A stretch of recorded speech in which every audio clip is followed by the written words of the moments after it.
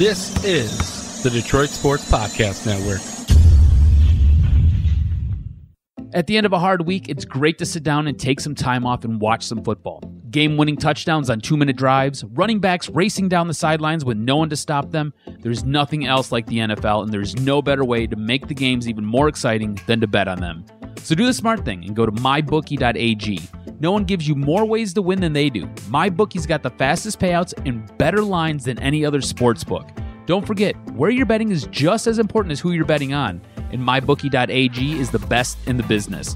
Do the smart thing. If you're going to bet this football season, bet with MyBookie. If you're the kind of guy that likes to bet a little and win a lot, try a parlay. If all your picks come through, you'll multiply your winnings. And no matter how you bet, the NFL season is the best time of year. Join now and MyBookie will double your first deposit. Use promo code Detroit100 to activate the offer. That's promo code DETROIT100. Visit mybookie.ag today. You play, you win, you get paid. Fellas, I want to tell you about a product that can improve your performance in the bedroom. And what better way to improve the quality of your life than to please the woman of your dreams? Blue Chew brings you the first chewable with the same FDA-approved active ingredients as Viagra and Cialis, so you know they work. Blue Chew is the fast and easy solution for any man looking to enhance their performance and step up their game. You don't have to be one of those guys that finishes quickly, or you don't have to be one of those guys that, at the end of the day, regrets not having a great sex life. Blue Chew is prescribed online and shipped straight to your door in a discreet package, so no in-person doctor's visit, no waiting in the pharmacy, and best of all, no more awkwardness. They're made in the USA, and since Blue Chew prepares and ships direct, they're cheaper than a pharmacy. Right now, we've got a special deal for our listeners. Visit BlueChew.com and get your first shipment free when you use our special promo code DETROIT. All you got to do is pay the $5 shipping and handling fee. Again, that's BlueChew.com, promo code Detroit to try it free. Blue Chew is the better, cheaper, faster choice, and we thank them for sponsoring the podcast. And guys, this episode of Tiger Talk with Chirco and Company is brought to you by DC Sports at Lakeside Mall and Sterling Heights, your source for all things authentic sports memorabilia and terrific autograph signing sessions, such as one that just happened this past weekend on this past Saturday, featuring Tigers rookies Jake Rogers and Travis Demerit. Also, DC Sports has a private signing with the Worm, Dennis Rodman, coming up, a back-to-back champion with the Detroit Pistons. Also, a signing with members of the 1984 Bless You Boys World Series Championship squad, and Jack Morris, Dan Petrie, and others. For more info on all of their upcoming signings, and for much more regarding DC Sports, please follow Detroit City Sports on Twitter at DC Sports Detroit. And also make sure to check out their terrific website at DetroitCitySports.com. Hey, this is Brian Peña. I always join the Vito podcast, the best podcast in the United States.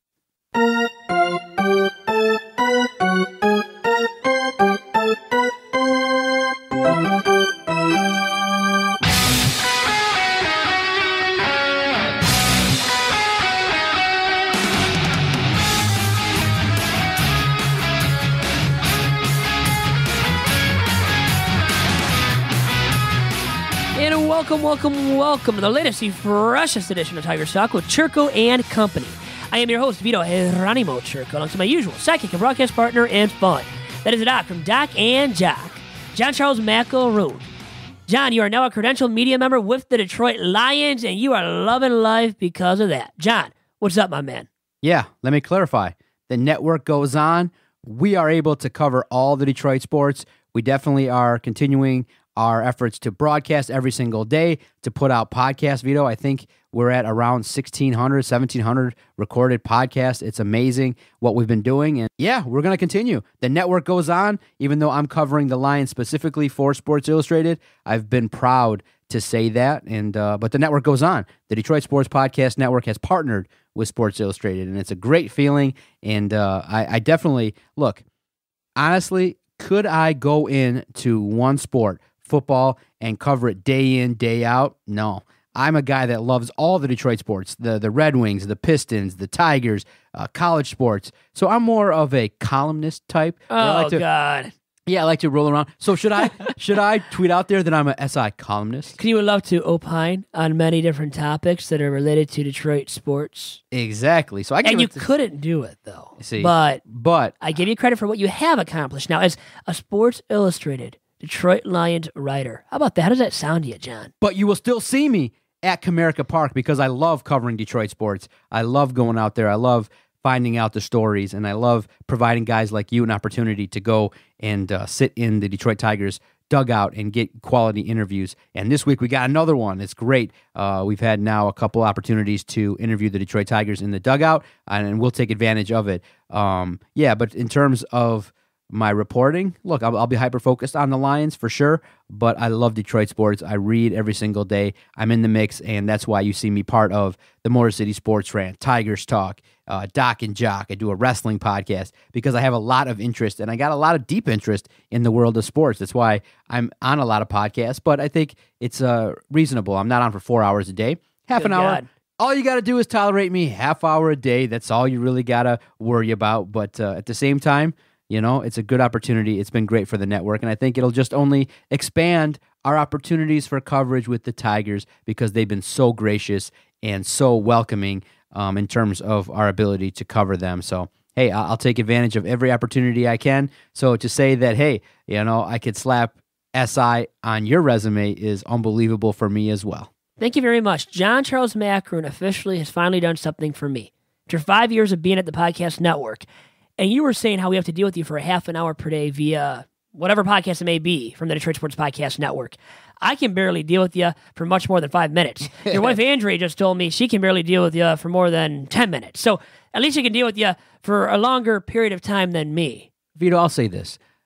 Similar to Chris Ilitch when he spoke to the media last weekend, the podcast network is making progress. We keep rolling along. We keep rolling along. Even though we're not yet at the podcast network ready to spend a bunch of money. Yeah, I know that's true. Oh, God, I know that. We are making that progress. Look, we don't have 100 losses to our name, but look, when the time comes, Vito, and that big sponsor comes in and drops that 5-figure contract on us, potentially speaking, you may be the beneficiary if we don't ship you along. You know what I mean? Because we may have to make, some roster moves, some tough decisions when that time comes, just when we're ready to win, might have to just let you go there to greener pastures or, as we say, cut you. Yeah, really just get fired. I'm not moving on. I'm just getting flat out fired. And do some Tigers individuals deserve to get fired? Well, they're not going into 2020, apparently. And according to the Tigers owner, Chris Ilitch, he's not going to be firing Ron Gardenhire. And Avila got extended a long time ago now, around the 4th of July, so he's not going anywhere. And Tigers roll along, and you brought up Chris Ilitch made some comments now to the media after their team photo, and he brought up how really the Tigers are making progress. And then you look at their record, though, John, and the fans will as well, even more than us, and they see a 45-104 record from the Tigers this season. Highly disappointing productivity and results on the Major League diamond at Comerica Park all season long from our Detroit Tigers. Yet, he goes on to once again say about the progress part, and he, in direct quotes, said here, open quotes, great strides, close quotes. So, he has officially come out and said the Tigers have made great strides in 2019. Have they really on the ball field with the Major League Club? The Major League Club is not, John. Answer is flat out no, because they haven't made much progress whatsoever. Now, if you bring up progress as an organization, sure, you probably have because of your guys at single A, at double A, and at triple A as well. But as a Major League product, the team, you could argue, John, has taken steps back, not forward. Well, yeah, that was the line, I think, that really shocked a lot of people. And it irked a lot of people, too, when you look at the results from the team on the ball diamond at Comerica Park this season. Organizationally, they have taken steps forward because there are identifiable talents. Now, the issue on the field is those that have been brought up. Let's just take a look at Jamer Candelario. Guys like Joe Jimenez, they've been put in positions to play every day, and it just hasn't seemed like they've progressed or developed where they needed to be. Guys like Jake Rogers. Now, still his batting average is not significantly where it needs to be. So that is the current level of concern that fans have and the media that's observing is, okay, you've brought up a handful of guys that have been put on the Major League roster. Now, Does part of that have to do with being in a culture of losing, or are they not as talented as we all think they are? But some of the guys that have been brought up have yet to really make their mark or show progression. So that's where a lot of the fear comes in. The hope comes in that, you got a lot of arms. You got a plethora of arms that could come in. But the single greatest concern is when your position players come up, you got to have them hit. Do you have the proper coaching? And so that's where I think the fans that are listening are going, Chris, potentially we may be wanting a complete overhaul of the coaching staff, the assistants, the scouts, those in the analytic department. So that's where a lot of the angst comes in. But I thought he brought a little bit of levity, Chris Ilitch, that is, when he discussed that even his son is like, hey, we're not winning. And he had to tell his son, look, it's a process.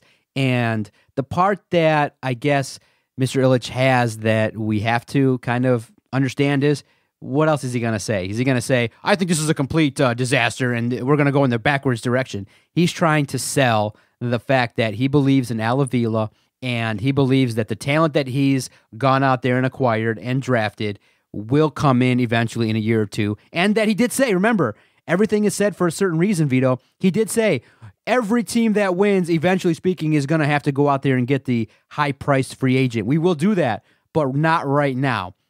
It's a process.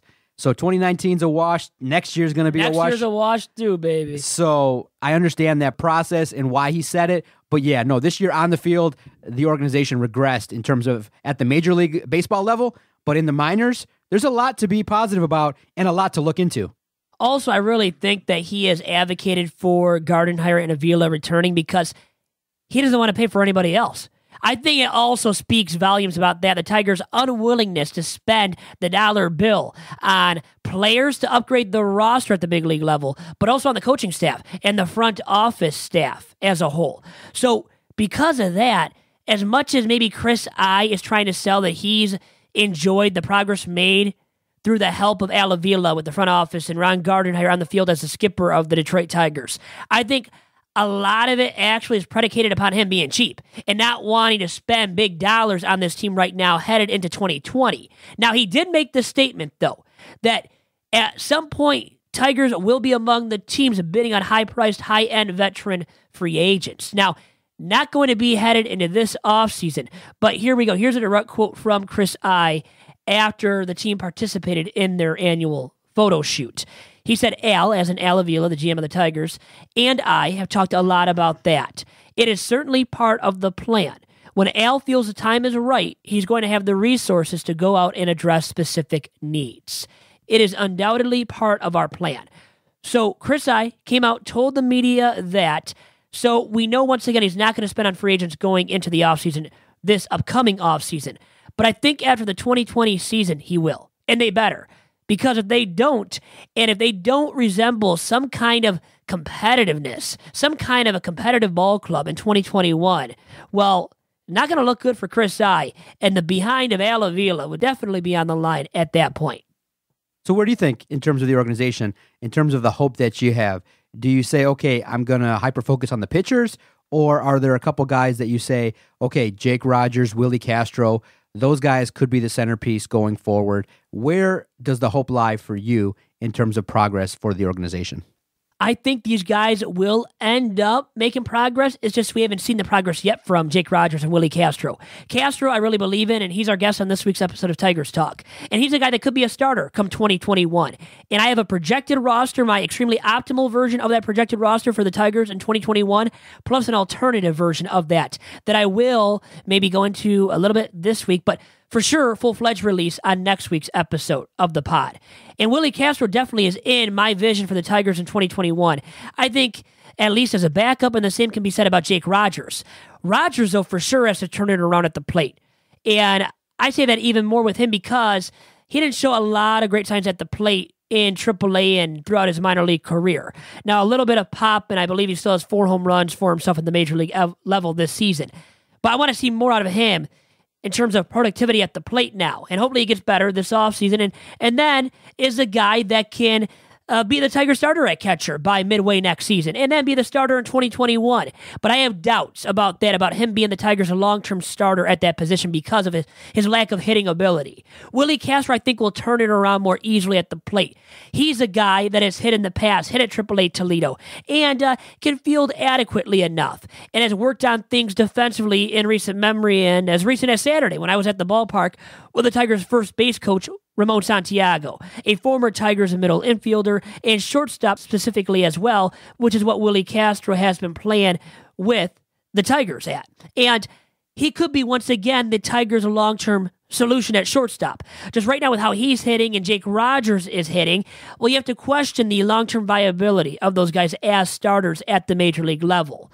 But once again, I see those two guys both more than likely being a part of the Tigers' 2021 roster. And Rogers in a backup spot, Castro in a backup spot, and maybe even starting. But in terms of progress that the Tigers have made at the big league level this season, I'm disappointed with it, and Tigers fans as a whole. And I think on an organizational basis, too, should be disappointed with the progress made by the Tigers at the big league level this season. But at the farm system level, there are more positives. There are reasons to be proud of the Tigers' progress. But that's it. At the major league level, you can't say you can be extremely proud with the progress made by the Tigers. And that's an organizational-wide thing and something you can pinpoint on Avila, but also Ron Gardenhire maybe. And I wanted to bring up this really quick, too, regarding Gardy.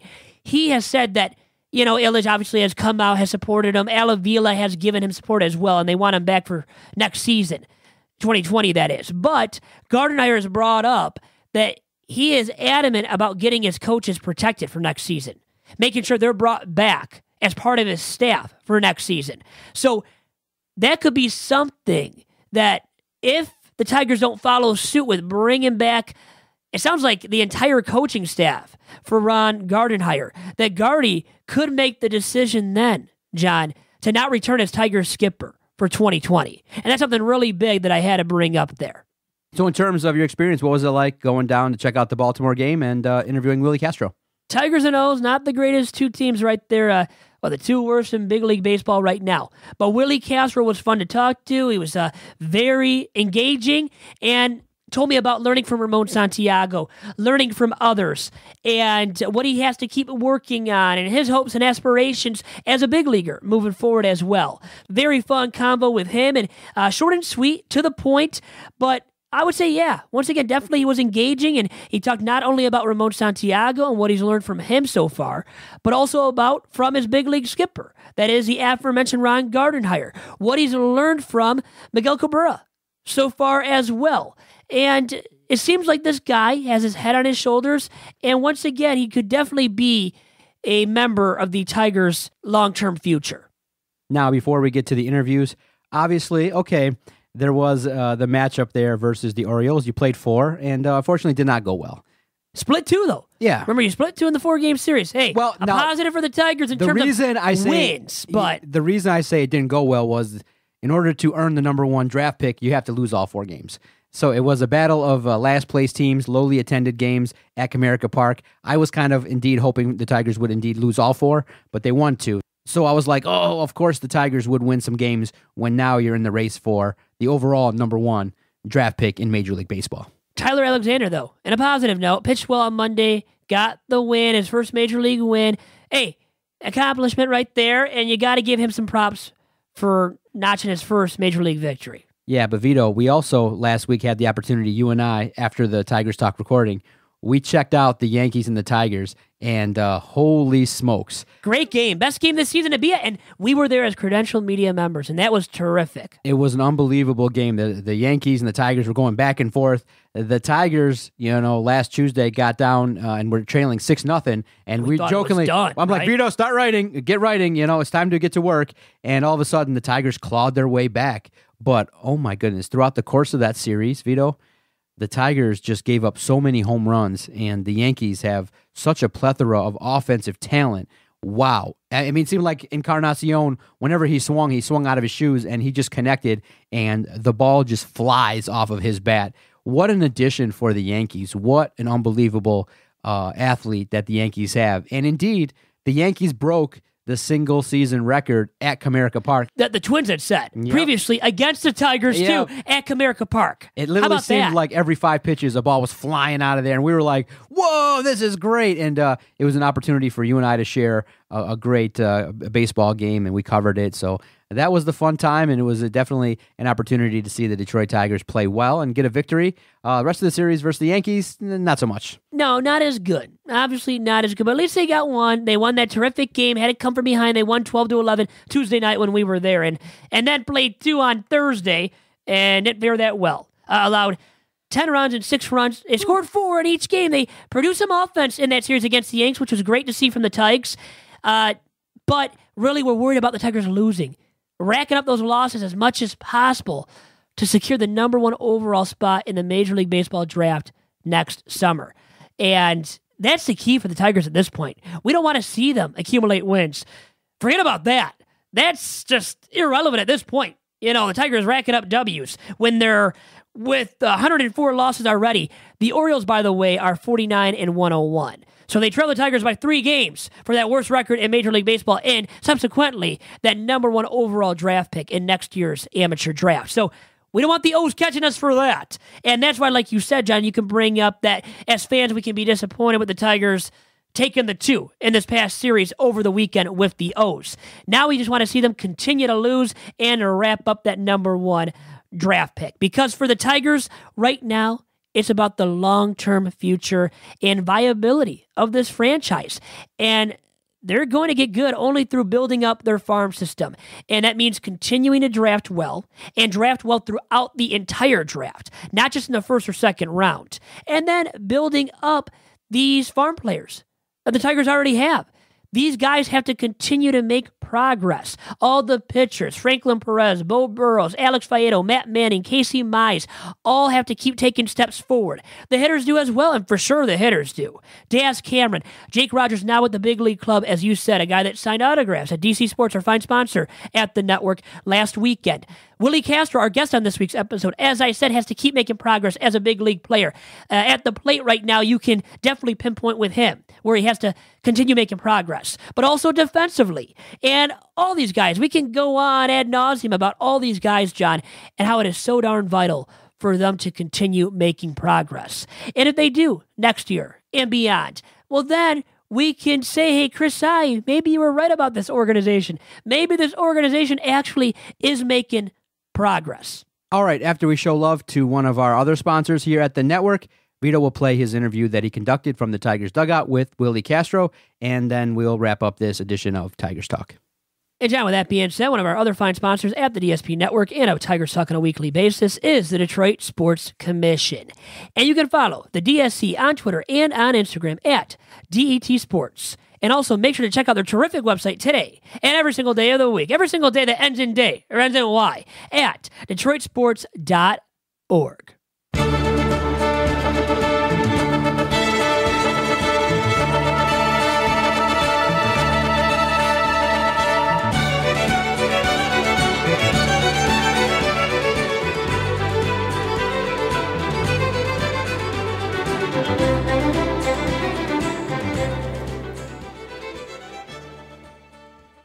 And now, here's my interview with Tigers rookie shortstop, Willi Castro. How exciting is it to finally be up with the big league ball club?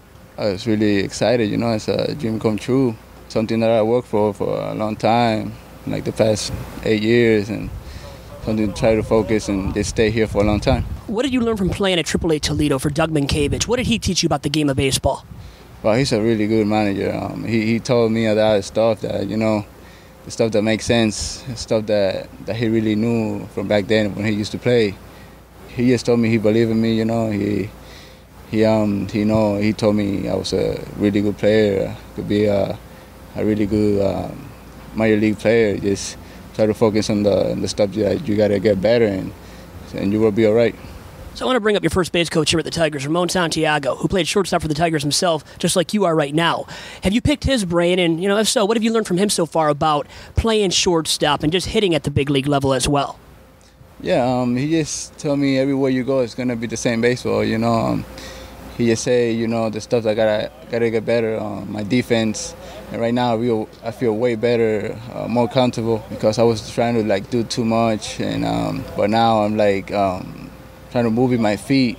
That was the struggle that I had a little bit in Toledo, that I wasn't attacking the ball and stuff. But right now I feel way better, and he just telling me that he believes in me to just keep working and I will be all right. How about now picking the brain of Miguel Cabrera? What have you learned from him so far? He's a really he's a guy that just look for one pitch, to just try to not miss that pitch. And I just try to learn for everybody. I try to learn a little bit, trying to every day, how I say, just trying to get 1% better every day, every time I come out here. A few weeks ago, I was trying to do too much, and now I feel way comfortable. In these last few games, I've been looking at the ball really well, and it's something I got to keep working on. Your skipper here with the Tigers, Ron Gardenhire, what has he taught you so far about just the overall game of baseball and playing at this level and all the intensity, the mental aptitude that you need to have as well? The first thing he told me when I got called up, it was, hey, just try to do your thing. Don't try to do too much, That's all he told me, and he knows the kind of player I am. And he's a really good manager, too. He's been helping me a lot, too, in my defense and stuff. What are your hopes and aspirations moving forward as a big league ball player? Being an everyday player, just trying to, make my team win every day and just come out here and try to get better and keep learning, because we will never keep learning. And it's something that I always will keep in mind, try out here and get better. So what's something unique about you that many people do not know? It can be baseball related or non-baseball related, Willie. Baseball, I come from a family that they all play baseball, and, we out here just trying to, some of them, my dad didn't make it to the big leagues, my uncles didn't make it to the big leagues, but I had a goal in my mind that I was going to make it for them, and I'm here. It's making a dream come true. Really quick, anybody trying to get here to this level that you're at right now, at the big league level, what would be your word of advice to them, especially the youth, those guys that are young ball players right now? The biggest thing that I always keep on my mind, for them that it's going to help them, thing is something to be positive. Be positive, believe in yourself, and knowing your abilities, knowing your talent. It's something that been keeping me way better player in the course of the years, and it's something I always keep in mind. Try to focus on to get better and trust in yourself. Willie, thanks for all the time, and best of luck to you too the rest of this season. Thank you. And back here on Tigers Talk with Chirco and Company, which I believe is episode 203 of the podcast. Great interview there, once again, short and sweet with the Tigers shortstop, Willi Castro. And once again, a guy that I believe can be a long-term member of this ball club. And definitely as an organization right now, John, Tigers are hoping he ends up being a long-term member of the ball club. And not only that, but the Tigers starting shortstop on a regular basis one day. And now a treat before we end the podcast. You had a chance to sit down with your father, and he reflected with you regarding what he thinks in terms of which team, the 2003 Tigers or this version, performed worse. Because he's in a unique spot to be able to compare, I think it provides great insight. We love having him as part of the podcast. It'll be great. First time ever, by the way, from my dad, my Padres, I like to call him, and great to feature his thoughts on comparing the 03 club with this current version of the Tigers. Enjoy, guys. Glad to have my dad here for this week's episode of Tigers Talk with Chirco and Company for the first time ever on episode 203 of the podcast. And, Dad, I have you here today to discuss the differences and similarities between the 03 Tigers that lost 119 and this year's team that has lost already north of 100 and might lose 110, 112, you name it at this point. What do you see as the glaring similarities and differences right off the bat? First of all, I'd like to say that it took to episode 203 to get me on the show. But anyhow, similarities? Well, I would say similarities would be ineptness and the lack of talent kind of rears its ugly head. I mean, what you're seeing now, just like you saw in 03, is like almost like a minor league team playing Major League Baseball. So it's kind of alarming that 16 years later, you would always hope you would never see the day that you'd see this ineptness, and here we are. And now you've seen it again, and you're thinking, hopefully you'll never see it again, but who knows? I mean, I think they're going to lose 100 games next year. Well, yeah, the thing is, maybe they haven't even bottomed out officially, because next year could be as bad, maybe even worse. And now 03, looking back at them really quick, they still had Craig Monroe and Brandon Inge, Ramon Santiago, Jeremy Bonderman, guys that did contribute to the 06 team that won the AL pennant. Are there any guys that you think could be on this team 2-3 years from now that really contribute to a team that becomes a contender? Well, I think on this team, you've had some ups and downs this year, some certain players, but, I'm going to go on, maybe Jake Rogers down the road. Victor Reyes has taken a step in the right direction this year. He can run, field a little bit, and he's hit almost 300. The pitchers, I looked at the stats the other day. I think there was, 40 guys that have pitched this year. The positives there, they're not many. The pitchers that, in 03, I think you had some pitchers already here that were going to kind of, perform for the next few years. I don't think you even have that other than maybe Boyd. So it's even more inept. It seems like it's more inept right now because you don't see any bright spots that are here. Like the call-ups, I think that we're supposed to be here this year aren't even here. So that's alarming in itself. So now the big question is who's worse between those two teams? And I think you're getting at that you think this year's team could be worse because you don't see many guys, if any guys, really contributing to the big league club 2 to 3 years from now. I'm going to go with this year. And I even though they're going to win more games, and I think they couldn't afford any injuries, and they got them right away. Even though they got Cabrera and less in state, I just think this year they, you got to remember they had Trammell as manager, so that. He was on a learning curve himself.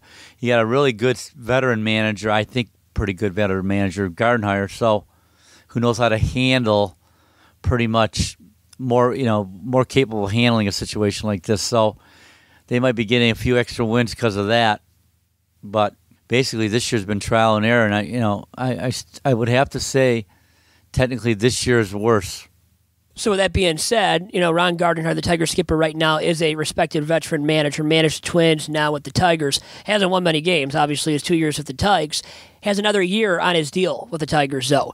Now, do you think he's a guy that could lead this team in the right direction moving forward? So into next year and beyond, is he the right guy to right this ship and get it moving in the right direction ultimately? Well, I think maybe, I don't want to say by default, but I couldn't even imagine a person that could be better suited for next year. I wouldn't even, you could bring back Jim Leland and it wouldn't be as good. So, yes, to answer the question, Gardenhire should be the guy next year. He knows some of the players now. He kind of knows what they're going to do.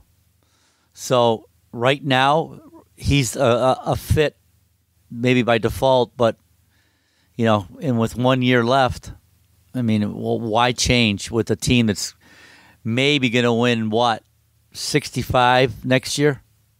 So I say keep it the same. Now the Tigers' current GM, Avila, do you think he is the right man to lead the front office in the right direction moving forward? Well, he's taking these little stepping stones. We thought the trade deadline was going to be a real thing, and then after it was all said and done, it really didn't matter. There was a couple things. They weren't going to get the value for Boyd and certain players. So that's a really good question. I think the offseason is really going to test his ability to make some moves. Now, you got to remember ownership too. Like, what are they thinking? I don't know. Chris Ilitch might think that this is like, nothing good's going to happen until 2021. So, maybe I can wait another year and see what's going on. But you start losing fans, you start losing your fan base, especially the younger people when you go through these years of losing. So I'd say keep Big Al and let it ride one more year and see what he does in the offseason. So, next year they got to have some sort of hope. Here's a big question for you. Who's your Tiger? They used to go with that as their slogan when they had all those great teams and whatnot and all these all-star players. Right now, not many guys to pick from that are really good contributing ball players. But who would you say is your Tiger at this point? Well, that's a good question. Another good question. I don't know. That I've seen some positives this year with a couple players, but Candelario's taking a step back. They're finding out about like Lugo and guys they got in the trade. Jake Rogers looks like he's hitting wise, not ready. Reyes is probably the only guy that's taken a step forward to the degree where you say next year he gets some PT, let him play, let him start. I mean, how many guys can you actually say let him start? I mean, Jordy Mercer won't even probably be here. Christian Stewart got hurt, so, he's a possibility. But, what have you done for me lately? I'm going to go with Victor Reyes. And he's hit lately, too, and he looks like he could be the Tigers' starting center fielder next year and beyond, maybe, and maybe he's still here by 2021 and is a starter, but small sample size right now, obviously, out of him. And there is Jacoby Jones, a guy that I know you don't like that much, but he could be in contention for that starting center field job as well next season. Now, going into the offseason, what would you like to see the Tigers do? Avila and company in that front office, what kind of areas would you like to see them address this offseason? Well, I think, I think they've already know the answer to this, but what's the timeline on these pitchers that we've been waiting for? I mean, is it worth moving on to them? I mean, Casey Mize probably should be here next year, no doubt. So after that, I mean, Bo Burrows and Manning and Funkhauser and, I think they have to make that decision, like right from the get-go next year. And then as far as position players, I think Al's got to make a couple nifty moves and sign somebody with value that's willing to come here. Even if they have to overpay a little bit, it might be a small free agent deal, but I think they're a little desperate in finding somebody that's going to have to play, or overpay for somebody that's decent. And, decent's a wide word to go by, but yeah, it's going to have to be a move like that. And because, people are going to be turned off and they're going to stay turned off. And nobody's showing up at the ballpark right now either.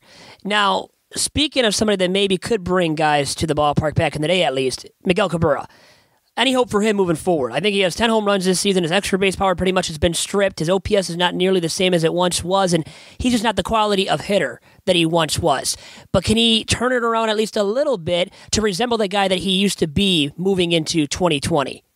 Well, when he got $30 million invested in him, I would hope they'd get the best doctors, the best of everything to, get his chronic knee pain under control and let him be able to so-called stride. I've been hearing Dan Dickerson and Jim Price talk about how his swing and he's been able to drive off that knee better here in the last month. But I don't know. Even if they got 20 and 90 from him and didn't play him as much next year, I think it would be a plus. But for the $30 million, you're not going to trade him.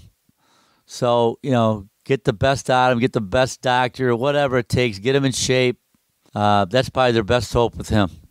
And you can't trade him with that $30 million price tag annually, and it's until 2023 he has that big of a contract, so you're probably not going to move him with that being said. Now, Dad, I'll say this. Maybe I'll have you back on for another episode of Tigers Talk moving forward. I can at least say maybe at this point, Dad. I hope so. 203 more episodes. I might be about 80 years old, so we'll take it from there. Thanks for having me. Bye.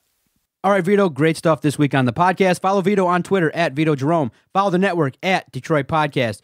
We thank you so much for supporting our endeavors. Great podcast this week. Man, can't wait to continue talking baseball with you each and every Wednesday on the Detroit Sports Podcast Network. We'll keep rolling along, John, and in large part due to our great sponsors, right? DC Sports and also the Detroit Sports Commission. Guys, it's been a pleasure, and adios.